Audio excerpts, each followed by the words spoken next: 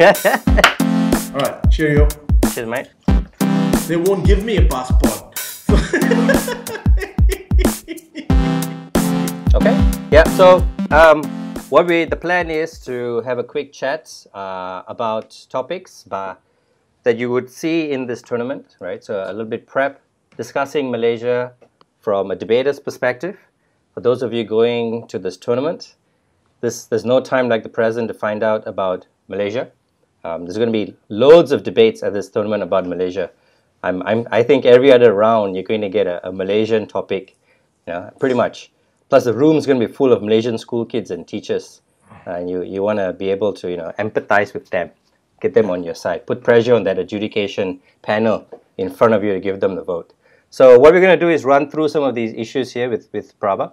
I'm going to hope Praba to take the lead in here a lot of these discussions because A is older than me, and that's a very important part of Malaysian way and culture. Also had more time to spend in Malaysia by definition of being older than me. Praba also writes for a newspaper. Praba's been involved with advising, let's say, a political party, working with. Yeah, I won't tell which party. Yeah. We're not in power. Okay. So we hope to cover, of course, the all-important affirmative action issue. We're going to look at the financial aspects, talk about One Malaysia Development Berhad, a large company, sovereign wealth fund established by the Prime Minister, GST, and talk about politics. There's a lot of things to cover, and we hope to cover it quite quickly. So what you're going to get is mostly, not superficial, but not that much depth either, right? So we're going to touch on some of these issues. You may have to do some reading after this, but we hope by the end of this, you're going to get a view unlike no other.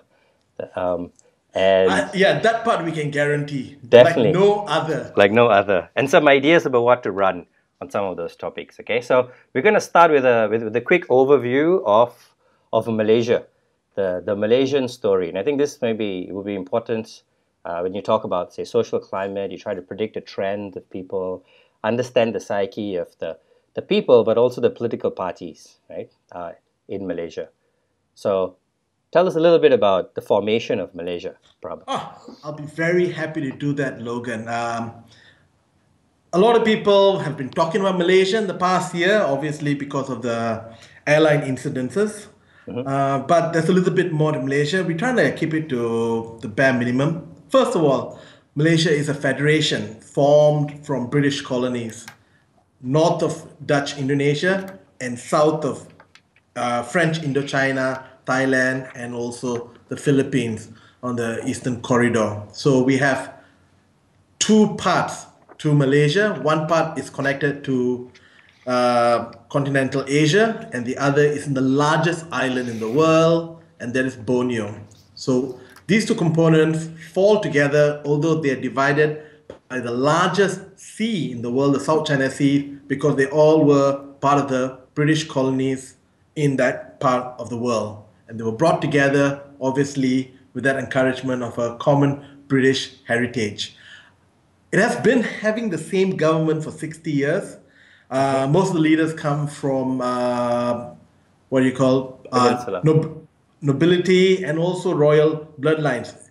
Even though it's a constitutional monarchy, a fair number of politicians have links, whether by bloodline or by long-term relationships with the monarchy. And one thing interesting about the Malaysian monarchy system, where you don't have such a monarchy elsewhere, is that it's a monarchy with monarchies within it. It's a little bit like the UAE. 9 monarchies, and each one of them takes turn every 5 years to become the king, or what we call the Agong for Malaysia. So there are constitutional heads for each of the states, the 9 states out of the 14, and there is an Agong. Yeah, but they don't really have that much of an influence in political power, do they? Actually, that is one of the debates that you might have. And people might draw some references to Thailand's own monarchy. But as I've already outlined, there are these clear distinctions. The issue in Malaysia would be that all nine monarchies or the states have their own constitution, state constitution, and that has not been altered from a British occupation period. So there are some certain peccadillos for each of the states, and that gives free rein to some of the sultans of those states, and it becomes a contentious issue. And right now, there are contentious issues in at least three different states over the powers of that monarch.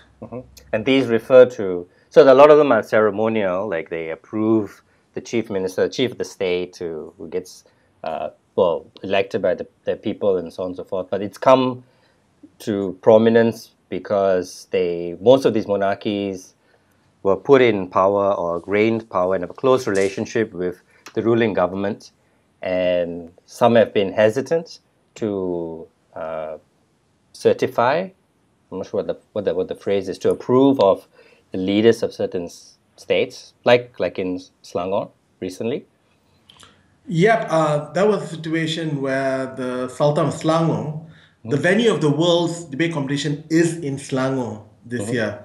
Selangor is the most prosperous state in the federation, and also houses the federal territories where the capital Kuala Lumpur is. The most populous state as well. Yep, correct. And that's where the issue builds from. Where does the power start or end? Without getting into a lengthy discourse on constitutional power and monarchs, what is important is that there is a lot of space for interpretation and for the courts to play a role. Unfortunately, in Malaysia, for years, the courts have been the tools of the state. So therefore, they've been very quiet, very silent on many issues, and they also have not been consistent on those issues. That is why it's difficult to discern, and that's why it makes it an interesting discussion point. How much power can a constitutional monarch hold? Okay, right. So that's an important part with the development of Malaysia, to understand where we are now. Groups of different states, although not as federalist as some other sort of federal countries. It's nowhere near the United States of America, not Canada, not Australia. Very, very much a strong federation, right?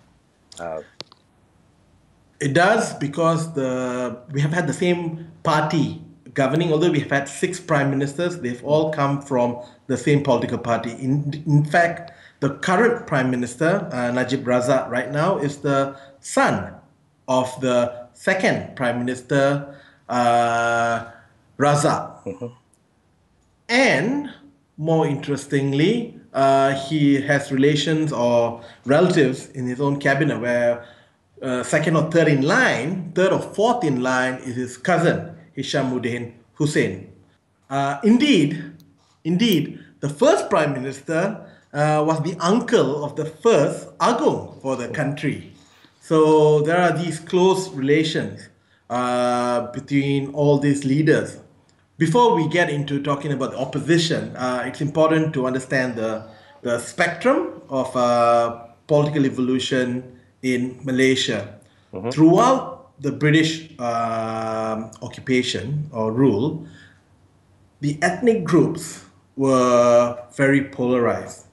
You've had a large Malay Muslim population in the fringes and especially in rural areas, and you've had a small Chinese population, and in some parts of the cities, a large Chinese population, together with smaller Indian population that came mostly out of British India as laborers, and some also as civil servants. Throughout the British rule, there was a divide and rule attitude towards these communities. And right after the Second World War, when nations were slowly getting free of the yoke of colonial powers, the British formed a unique solution for Malaysia in the sense that power sharing between the communities. And that dovetailed to the fact that though you have a Malay-only party, UMNO, that's governed for 60 years, from the start, it shared power with several ethnic parties, Chinese ethnic party, Indian ethnic party. At the initial first 6 years where there was only Malaya in Malaysia. After that, when you had the Borneo state, Sabah and Sarawak joining in, other ethnic organizations or parties from Sabah and Sarawak, which is in Borneo, also joined the general coalition. So the people who've been running Malaysia all this while have very much been tuned in to ethnic representation, though there are one or two minority parties in the larger 14-party coalition that's Barisan Nasional, that's headed by UMNO running the country today. It's important to understand that because many issues are discussed in a way that they are divvied up or articulated from the lens of racial politics. There was a time when UMNO considered opening itself up to other races, one day, that caused split within UMNO.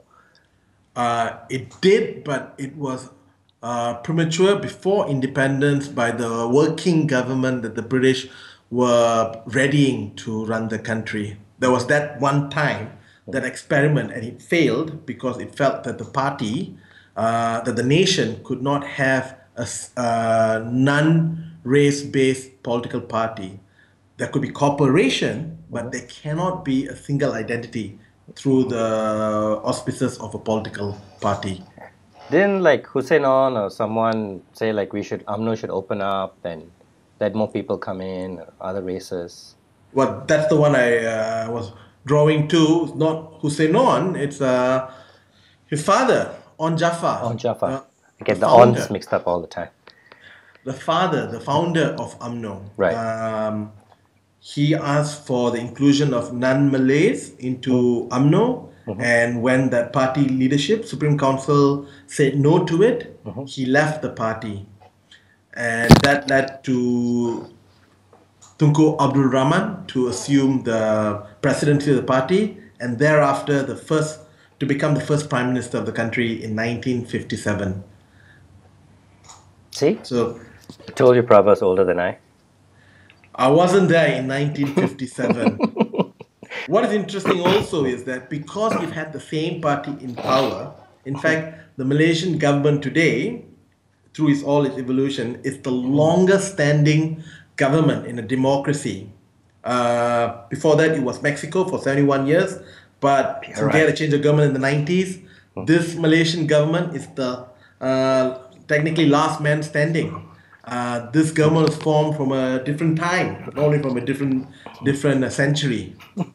So maybe that's an argument you could use to defend the government, the historical value of staying, not the most powerful argument, I guess. Well, it's a question of stability versus change, and also incumbency. Incumbency is always a big issue. The difficult thing to argue against that is Malaysia's always been a growing economy. It's had a few periods in which it had some shortcomings, but by far it is an economically viable nation. And that leads me to that final part of the political discourse, and that is the opposition.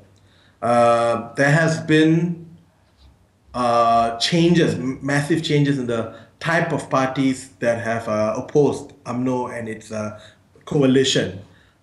Those parties that oppose them, who also then form coalitions, have gone through different kind of avatars, and they've also fallen, obviously, because they never assume power. Parties that consistently stay out of power also then have internal problems of their own. From the socialist inclined political parties from in the 1960s to the very communal parties of the 70s and 80s. There would be the Democratic Action Party, DAP, which is largely supported by the Chinese community traditionally, and PAS, which is actually the Islamic Party, and that's supported by a large tranche of Malays who are also incidentally Muslims, and that support base has grown substantially over the years as Islamization also grows in the country. And the last person to join the jamboree has been Parti Keadilan Rakyat, which is actually a party born out of dissenters within UMNO in the late 1990s, when then Deputy Prime Minister Anwar Ibrahim was sacked from his position, and his dismissed from the party, and thereafter imprisonment led to the formation of the party led by his wife, and also his daughter playing a key role along with many of those who left UMNO. So people who are close to him largely, although some of that has changed since, but there is still a large influence. His shadow looms over the party, you say? Anwar's always going to be crucial to the party. However, what's important is PKR isn't a race-specific party, and at the same time, it had many people from the ruling party or ex-members of that group. So it created a schism in the country. It provided a party that had a background in government, and at the same time had people from all cross sections. So now you have the kind of party that UMNO threatened to be when Onn Jaafar left that party in 1951. Yeah. So that's why PKR is symbolic in that sense. However, PKR has never translated its symbol into a massive win in general elections, even though in the last two general elections of 2008 and 2013, there have been unprecedented gains made by the coalition formed by PKR with DAP and PAS. And that's the current opposition you have in Malaysia. And you will not have a general election any sooner than 2017 in Malaysia. Okay. I think that's a pretty good overview. We covered everything.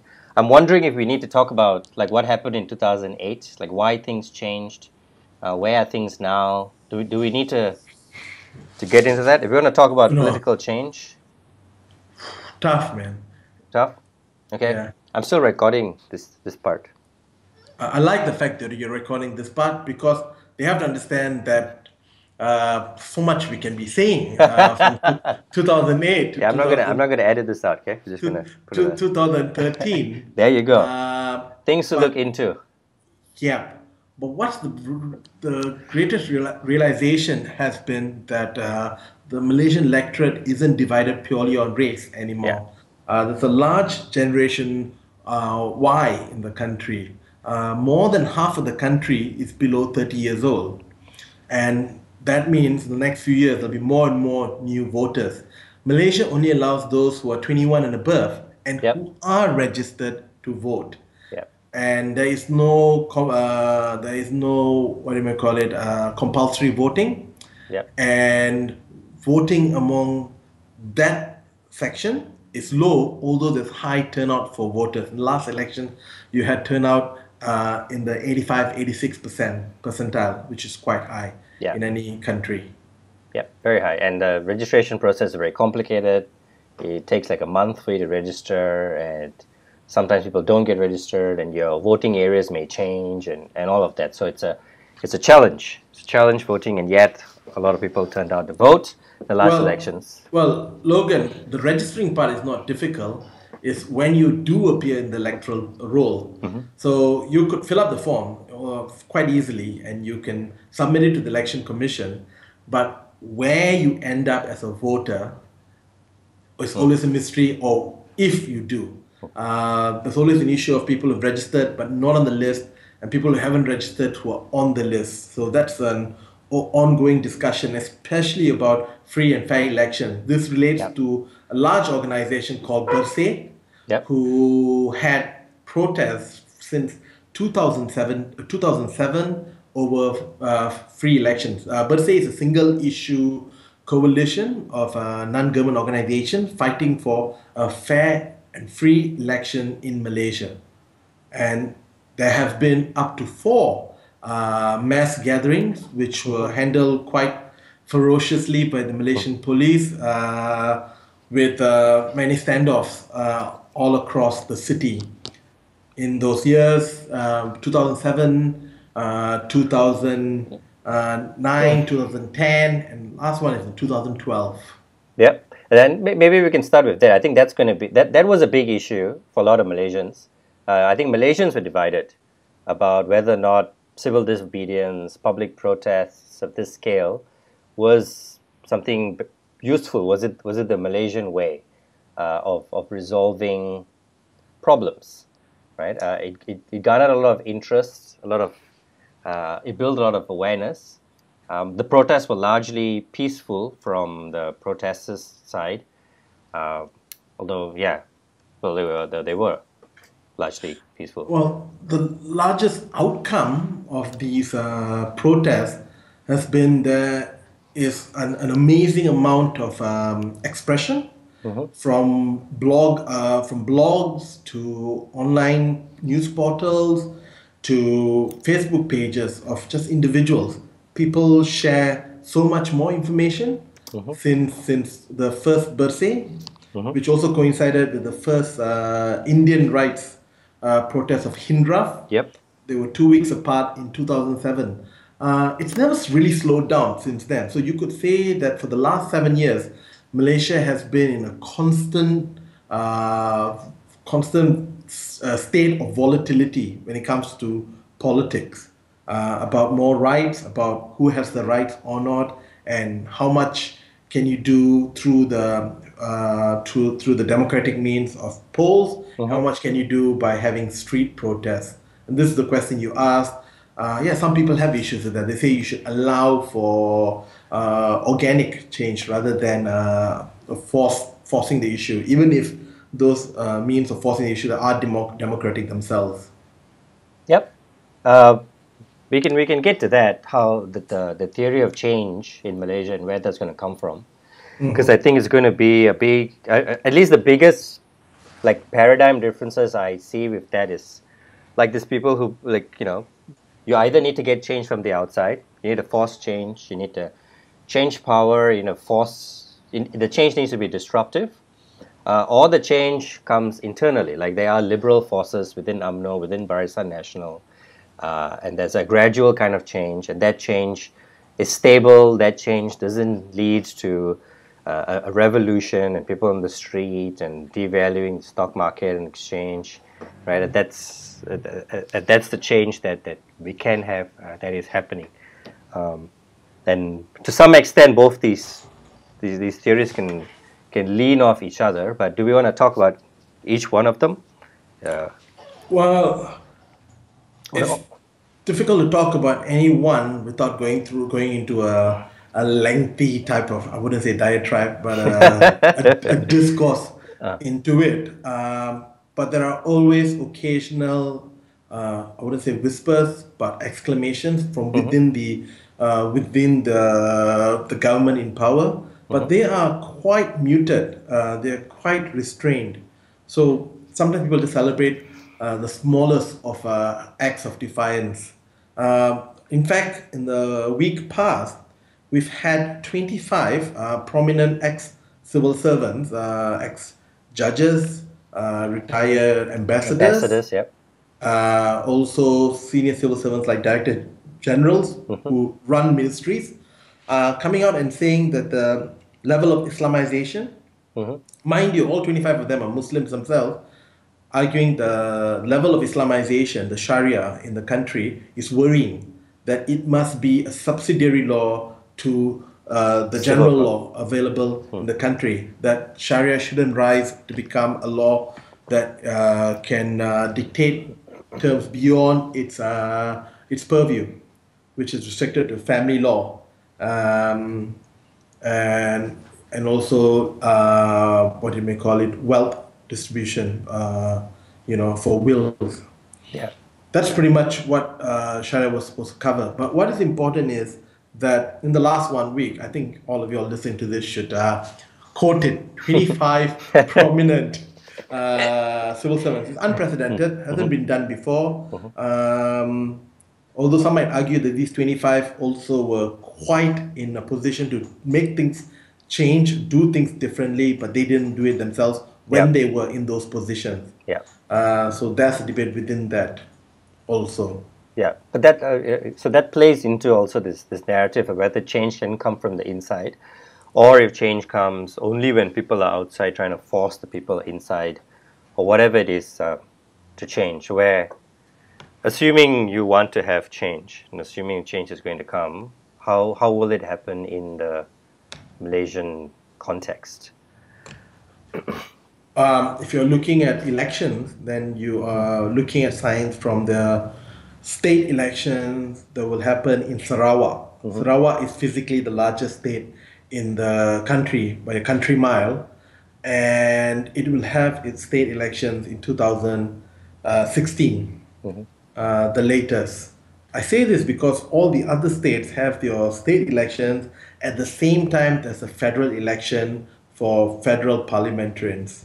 Yeah. So this is the only election that happens separate, and in those 72 states, for the state of Sarawak, you could see signs of whether or not there'll be change or not, because Sarawak is largely a rural constituency. It is, as people say, Asia's best kept secret, and also home to a lot of the oldest rainforests in the world, and also natural caves. So it is a jewel, but it is least industrialized, although there is a large hydroelectric dam project that's almost completed over there. People are looking over there because of the 140 odd parliamentary seats that UMNO has out of the 222 seats available in parliament. Sarawak is the largest contributor, in the sense that they contribute 25 seats. So they almost contribute 1/4 or 1/5 of the total seats that UMNO has now. Barisan Nasional has in power. And when you couple it together with Sabah, which is right next to it, the two states in Borneo, Sabah gives out another 22 parliamentary seats.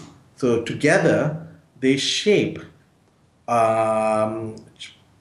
not quite half, but large. So you have two states that almost make the majority for Barisan Nasional, when they only come from 2 out of the 14 states in the federation.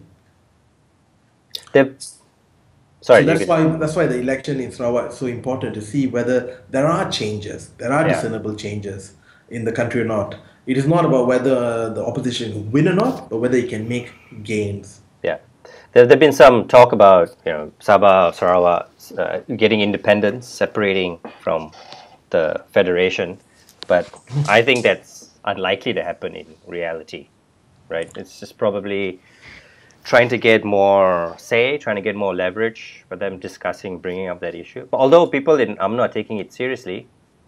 Maybe, but while we are speaking about this academically and not having our personal views, Sabah and Sarawak is separated from the federal government by as I said earlier, by the largest sea in the world. Yep. It's a 2-hour flight between the 2 points. So if to ask, is it reasonable? It's always going to be a valid geopolitical debate, because those two components are also adjacent to other ASEAN countries like Indonesia and the Philippines. Yep. So a discussion, while academic at this point, is quite real for those who debate geopolitics. Yeah. They also have some privileges with their own immigration procedures and things like that. So I think if debaters are looking at this issue, they could draw a simple parallelism to how India was at independence, where Pakistan was both East and West. Of course, East Pakistan today is now Bangladesh. So the same set of difficulties that Pakistan used to have all the way till 1971 when it became two countries, in some senses, although for almost half a century, are present in Sabah and Sarawak versus the Semenanjung, or what they call the Peninsula interests. And of course, there's precedence with Singapore separating from the Federation, and although a long time ago, but still in 1965. Well, initially, while Malaya got independent first, Sabah and Sarawak independently, together with Singapore, were supposed to form the Federation of Malaysia, four equal partners forming a single federation. Sabah and Sarawak were enamored by this move because Singapore was joining too. These are all the four components of the British colonies out here in the east, in this section of Asia. One of the interesting things, and you should remind all the Singaporean debaters who show up at this competition, is that never in the history of modern democracy or modern nation states has a federation or a nation given up its most prosperous and richest component away. That's what Malaysia did in 1965. After 2 years of a federation, Malaysia asked Singapore to leave Malaysia. It's just unprecedented. And plus, Singapore is not only the richest part of Malaysia, it's one of the richest parts of the world today. So when you think about it even further, it sounds ridiculous. But that's how ridiculous Malaysian politics can be, and at the same time, fascinating. Fascinating. So anything can happen. Run that line. Anything. Yeah, it's like it's anything is possible. It's like the PGA. Not quite as exciting as the PJ.